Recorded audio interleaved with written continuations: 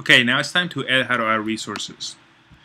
Again, remember, each of you has a blog, so let's to add resources. I'm first gonna do again what we did already, which is add a new topic and modify the title and add a little bit of summary. So in this short module, we're going to add resources. So we won't cover it all in this short video, but kind of the goal is to go over the key elements, which are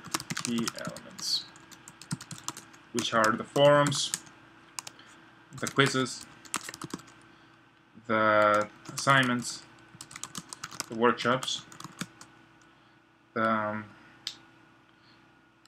feedback now as well, which is a survey, turn it in, and uploads, which is files, folders, and finally URLs. So there are many other things within Moodle, but instead of focusing on everything within Moodle, let's focus on the things that are you're most likely to use. The reason we're doing this is because Moodle can take a long time to get used to it and familiarize yourself with all the tools that it has. So instead of trying to do everything, let's just focus on some of the key elements. And let's go ahead and indent this a little bit. Good. Okay. So that's the goal for this video. So let's start. I didn't put it in any particular order, and also you may have noticed that when I was going over the little icons that I missed the last one, that was on purpose. You can add groups, you can use a gradebook, there are other elements that I'll go after the adding resources or activities. But to add resources or activities, pretty simple. You click on add an activity or resource. You have a menu here that kind of tells you what they can do. So for this video, as the first one, let's do an upload. And we're going to use a resource. The menu is divided into two, activities and resources. Not every Moodle install devices in the same way, but this is a good way to divide them. Activities and resources. So we'll add a file resource. This is going to be manual, let's say, or PDF. You don't have to add a description. One of the key parts here is you don't have to add everything that is asked of you. There are many other things here that I am not really going to focus on right now. Again, you can even hide the advanced settings if you want to, but they're just advanced settings. So it's good to read them the first time carefully. Why? Because they might be useful in the future, and it's good to know that they're there. But for the most part, you won't be using them. So to add a resource, you have a drag and drop folder. So let's do that right now. Let's first drop a PDF there. Okay, so all I did was grab it from my desktop and drop it. I could even add more than one. Now, if you add more than one, you should use a folder. One of the reasons why you may want to add more than one as a file is that let's say you're adding an HTML, and that HTML links to other subfiles. So then you're still adding a file, it's just that it has subfiles. So in that case, you place set to main file. But for the most part, you won't be doing that. So use a folder for a folder and use a file for a file. In this case, we added one article, return to course, and there it is. So if I were to click on it now, it loads up the PDF that I added to my course. Let's do that again, but this time we're not going to do it in that same way. We're going to use the file system that it has. So instead of the drag and drop, we're going to call it PDF2, and we're going to click add, choose a file.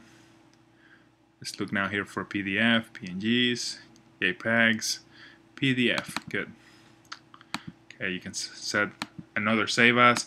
You can choose your license.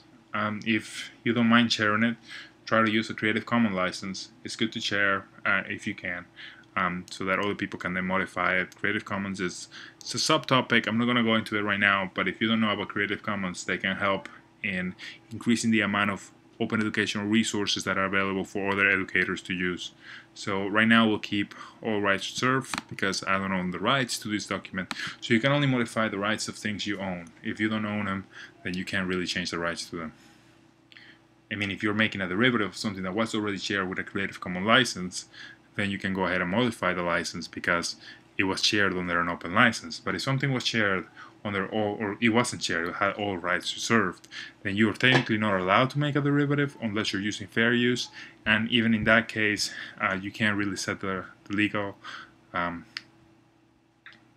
the code or the license for that new item either. So that's something to take into account. So okay, I added a new PDF. Options here that you may want to look at is, do you want it to open a new window? A new window is a new tab basically. Or you want it to open in a frame. The last one, open in a new window. If you remember, it opened up a different page. In this case, just to do something different, we'll use in frame. We'll keep that the same. You can show it to a group of students, not every student, and you can restrict access, or you can even have it so it's based on a grade condition. We're not going to mess with that. Most people don't mess with that. So again, we now have the two PDFs. If I open the first one, look, it opened a new tab. The first one opened a new tab. It didn't open on the same page as the file. It created a new page for it. In this case, it opened in the same tab. You can see here it kept the Moodle frame. It didn't go out of the Moodle frame. I'm still within Moodle and it's slowly loading the file. So those are two ways you can load it up. Some browsers prefer one way or another. The preferred browser is Firefox. So now that I have done that, I want you to do that within your topic. Again, it's one topic per person. Topic 5, topic 6, topic 7, topic 8, topic 9. Pick your topic. If there are more people, we add more topics. But in your topic, add a couple of resources. While you're adding them, I'm going to show you that you can add other things. So let's now add quickly a Word document, and let's add an image. So let's add Word. Any type of file. Whether you have a viewer or not for it, that varies. So actually, let's just go this time with a PowerPoint. I put Word, but I'm going to change that. So let's put PowerPoint. Okay. You don't have to name it PowerPoint. I could have named it PLE if I wanted to. I'm just naming it PowerPoint because it's the file type that it is. If you notice, the icon changes. So that's a PDF icon, that's the PowerPoint icon. That's something Moodle has done for a while, that it matches the icon to the file type. Okay, so now let's do Excel, or let's do an image. I could just add an image through here, but then this is the description, and that's not what I want. I want to add it as a separate file. Why? Because the description in this type of activity doesn't show what I wanted to show. So it shows up, you remember when it has a frame, it would show up at the top, but it's not the main thing, the main item or file you're uploading. It's just, so now I uploaded an image. If I click on it, it opens up the image, which is a screenshot. Great, so I added 4 types of files. Again, any type of file. It could be a zip file, it could be a PDF, it could be an image, it could be a video, it could be an audio file, it could be a torrents file, it could be anything. Of course, the torrents file, I mean the one that links to a torrent. It could be whatever you want to. One thing with Moodle is if the file's too big, over a gigabyte, don't use Moodle for it. And I'm saying a gigabyte because we have good resources at the University of Minnesota. But in general, I would say no more than 10 megabytes. There are other services for that. If it's a video, go to YouTube. Again, if it's a large file, upload it to YouTube or MediaMail.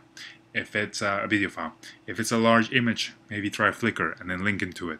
Try PhotoBucket. Try even Facebook maybe, but Facebook tends to be a little bit private. But maybe even Google Plus now and their Picasa type tools. So you can add them in a different place, Instagram. If it's an audio, maybe try SoundCloud. If it's just whatever file type it is. If it's a PDF, I would definitely recommend SlideShare. It's owned by LinkedIn, and they're great. It's a good way to meet other people that have great presentations, to get good ideas about how to make a good PowerPoint presentation.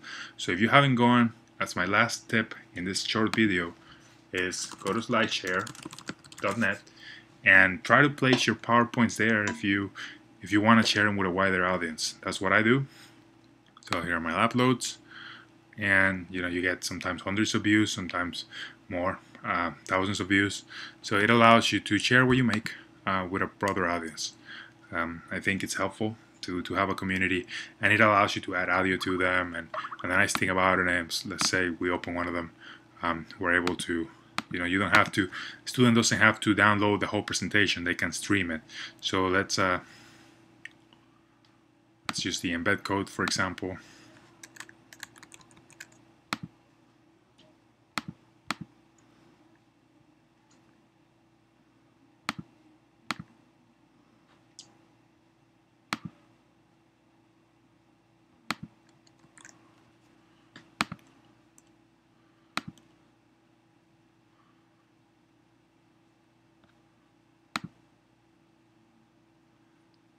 So there's the PowerPoint. Again, that I just used the label, so that's not what we're practicing right now. We're practicing only file uploads, but there are other things you can do. We'll go over that soon. Thanks.